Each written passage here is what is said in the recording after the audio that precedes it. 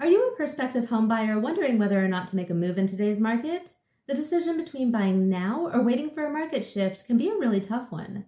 With housing market inventory still at record lows and individuals holding on to their 2020 homes, a lot of people have talked about still waiting for the interest rate to drop.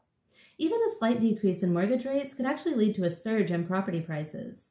According to the most recent forecast by Goldman Sachs, a now 5.9% increase has been predicted in property value for 2024.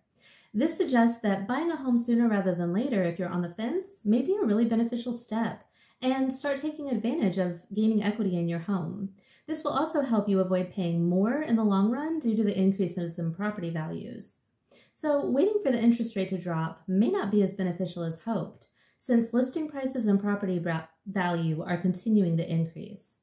To stay informed about the housing market and to help you make your real estate choices wisely, comment below, let me know what you think, and call me with any questions you might have. Nicole Palmer, Realtor with United Real Estate at 502-419-7650.